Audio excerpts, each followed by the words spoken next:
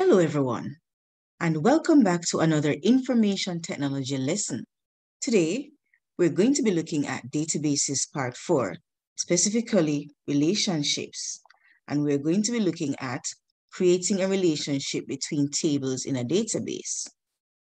Of course, you know that so far we have been looking at one particular database, and that database is our bookstore database. And here we have it on screen.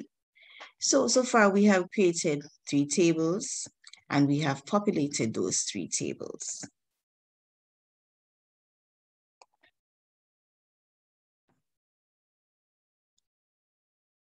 We're going to go ahead now and we're going to create the relationships between the tables.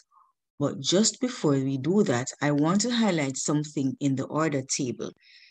And in order for me to highlight this, I'm going to go to the design view of the order table. So I'm going to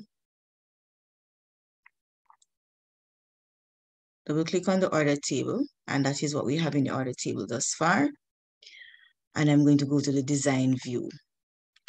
You will notice here that I have 2 primary keys.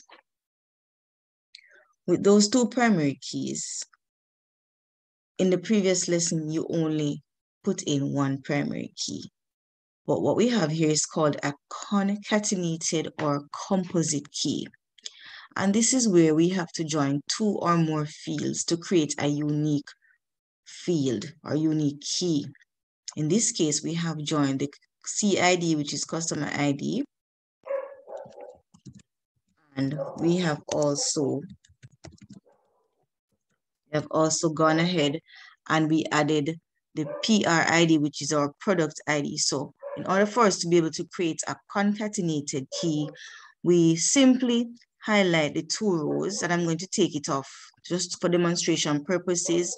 So we highlight the 2 rows and we go to the design tab and we click on the primary key. That will allow the primary key option to appear on both of the fields. So I'm going to go ahead and I'm going to save the changes I just made to the table by clicking on the save icon. And then I'm going to close the table and we're going to continue with creating the relationships. In order to create the relationships, we click on the Database Tools tab from the ribbon, and then we click on Relationships in the Relationships group. When you have done this, the Show Table dialog box will appear on your screen. All we need to do for this database is to add all the tables. So I simply, from the bottom, highlight all 3 tables and click Add. Alternatively, you could have individually clicked on each table and clicked the Add button, or you could have individually double-clicked on each table. I'm going to click on the Close button, and just for you to be able to see the different relationships that will exist between the 3 tables, I'm going to pull down the order table. I did this by clicking at the top of the table where the name is, or just anywhere at the top of the table, holding down the mouse and dragging down. Now, to create the relationships, the first thing you need to do is to identify the fields that are the same between tables. Between the customer and order table, the CID is the same. It is important to note that whenever you're creating a relationship between tables, you must use fields that are the same. What do I mean by that? The spelling must be the same, the data type must be the same, and the field size must be the same. They must be the same in every sense of the word. To create the relationship, I'm going to click on CID, that is with the leftmost button. I'm going to hold down that button and I'm going to drag it over and place it directly on top of CID in the order table. When you notice that the cursor has changed to that white pointed cursor with the box with the plus sign, you release your mouse and you're going to check Enforce Referential Integrity from the Edit Relationship dialog box. Click on the Create button, and there we have our relationship. This relationship is a one-to-many relationship with one customer being able to have many orders, and this symbol is the infinity symbol.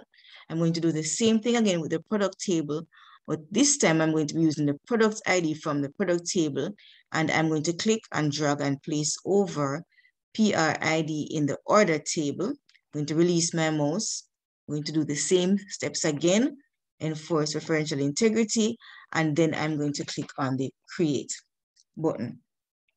This is also another one-to-many relationship.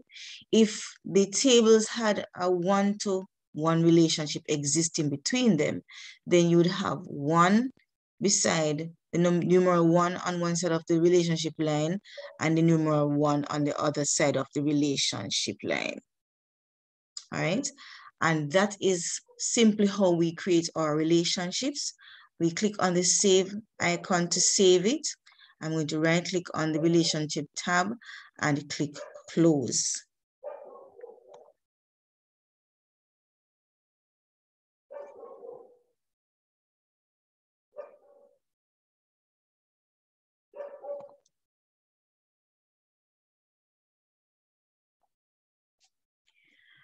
I would like to say thank you for watching my video. And if you have enjoyed the video, please subscribe to my channel and hit the notification bell for more awesome videos.